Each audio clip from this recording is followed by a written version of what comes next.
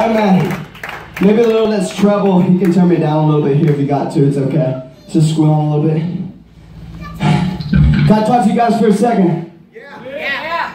Cool. Is it cool with you? It's like, no! Please! The scary man with the pathetic beard wants to talk to me. Pathetic or prophetic? That's the only reason why he would keep him around. He flatters me. I'm just kidding, man. I want to talk to you guys about my Jesus tonight. Is that okay? How many Jesus freaks do we have out there tonight? Man, I ain't nothing special. I'm just a Jesus junkie through and through. I guarantee it, man. There ain't nothing better than Jesus. I promise you that. So, it's funny. I've been contemplating for this show what I'm going to say, what I'm going to get together and try to prepare, man, or whatever, you know what I mean? So I felt like God had a word for you guys. And I felt that in my spirit. So I went after it hard to see, you know, what I could dig up in my sword. There you go. Anybody else get into this thing? Let me tell you something. This thing's your life, man. You better be in it. We always talk all the time about, there's in Star Wars, actually, it's funny I'm bringing this back to this, but Star Wars Episode 2, Obi-Wan Kenobi says, "This weapon is your life." This weapon is your life, friend. Let me tell you something. This weapon's your life. The entrance of His Word gives light and it gives understanding to the simple. It'll give you understanding of stuff that you never thought you could understand. It'll bring light into situations that you thought could never be lit up, man.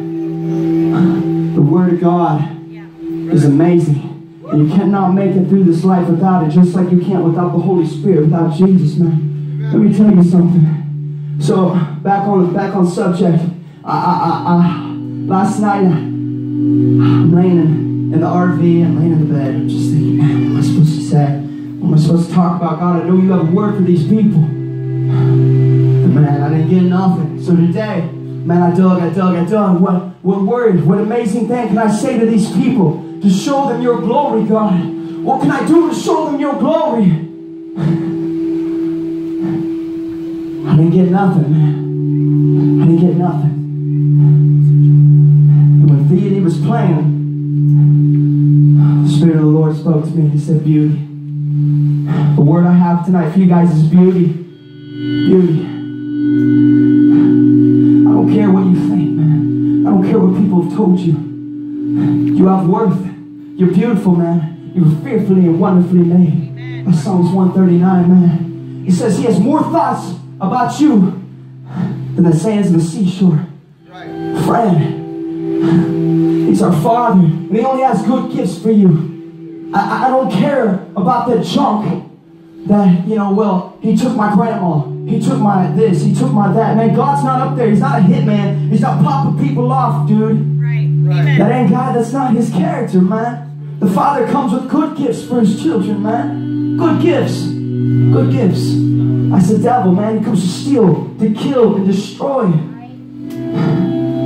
So what I taught you guys about is your worth, man. You're worth so much that all of heaven went bankrupt for you when Jesus came and He bled on the cross for you. And He didn't just come on the cross. He didn't come to just die and take your place and take your sin. Yeah, He did that, man. But He came to show you what a life lived as a man with the Holy Spirit could do. And He walked in such a way that we can walk like. He says it Himself, you'll do these things in greater, man. Yeah, it's hard, man, but it's not complicated. We can walk like Jesus. We can walk like Jesus. This tour that we're on is called The Beauty of Grace, man. I love it so much. Grace is an amazing gift. It really is, dude. Grace empowers us to walk like Jesus does. That's true grace. Don't get it twisted, man. It's not a license to sin. It's not a license to do whatever you want. Jesus never did that stuff, dude. It's a license to live like Jesus. It's a license to walk in such a way that He walked, man. Let me tell you about a little story. We got a little bit of time, so I felt like God wanted me to bring it this way. But there's a story in the Bible, man. I believe it's in John 8. And the Pharisees and the scribes, they catch this woman in the act of adultery. And personally, I think it was a setup, man. But to trap Jesus, they bring her to him. And they say, "Teacher, what do you say we should do? The law of Moses says that we should stone such a woman." So they're asking Jesus. And Jesus does something pretty amazing, man. He stoops down, puts his finger in the dirt. He starts writing something.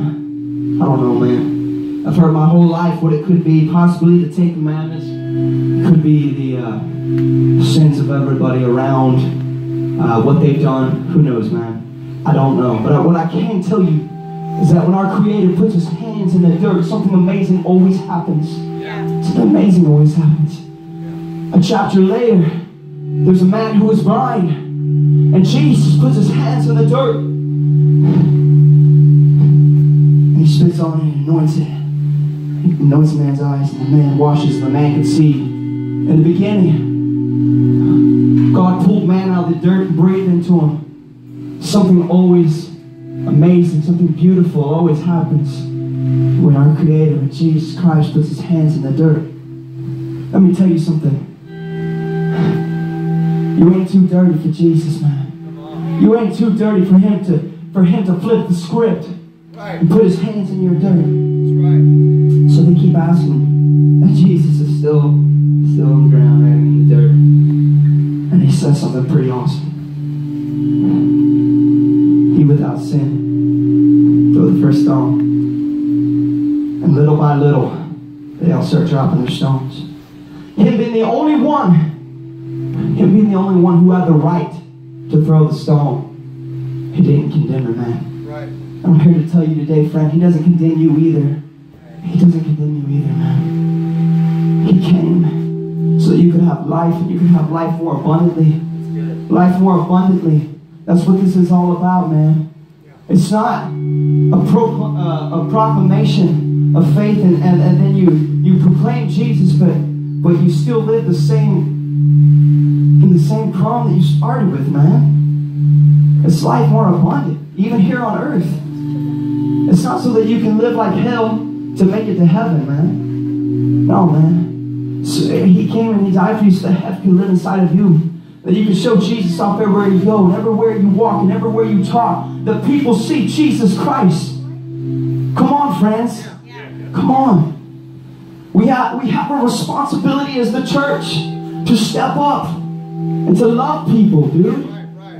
To love people, man.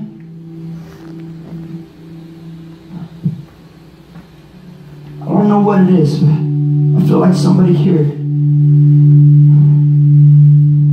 has forgotten their worth and has listened to the lies of the stranger. You are beautiful. You are beautiful, man. You're precious. Don't listen to that crap. It's not of God. You're beautiful. There's nobody like you. God has amazing things just for you. You don't have to be up here. You don't have to be preaching. Man, you don't have to be on the mission field. Dude, just live it out every day, man. I'm telling you, man, some of the best opportunities I ever have to minister are nowhere near a platform. Yeah. It's just from life lived. Yep, that's right. Just being Jesus, man. There you go. I want to tell you guys, we love you guys so much. And we're honored to be here. And if we don't know you guys personally, I mean, come on. Like, look around you guys. Like, we should all know each other personally before the night's over. Like, seriously. We love you guys so much. And I just can't leave anywhere. I can't go anywhere without talking about my Jesus. Yeah. Amen. That's right. You know what I mean? Yeah. So I want to pray for you guys. Father, in the name of Jesus, God, I thank you so much for these people, Lord. I thank you so much for this radical, crazy group of people that you brought together in this one room, under this one roof. These planet shakers, God. Lord, I pray that a sense of worth would be released, Lord, that they can know how much they're worth to you, God. That they were worth so much that you would come, that you would die for them, Lord, so that they can live with you, Jesus, and live for you. God, I just thank you so much for these people, Lord. Lord, I thank you for the opportunity to come here and spread your gospel, Jesus. If there's anybody here tonight that says, man, Travis, bro, I don't feel like I'm worth anything, man. I don't feel beautiful. I feel like I'm trash, man. I feel like I'm yesterday's news and I'm used up. But I want this Jesus you're talking about. And I want to feel this word that you're talking about. If that's you, raise your hand. This is for you. Come on. We're here to pray for you. We're here to love you. Is there anybody tonight? Anybody? We love you guys so much. We're chaotic resemblance. Silverside's going to come up next and they're going to melt your faces off, dude.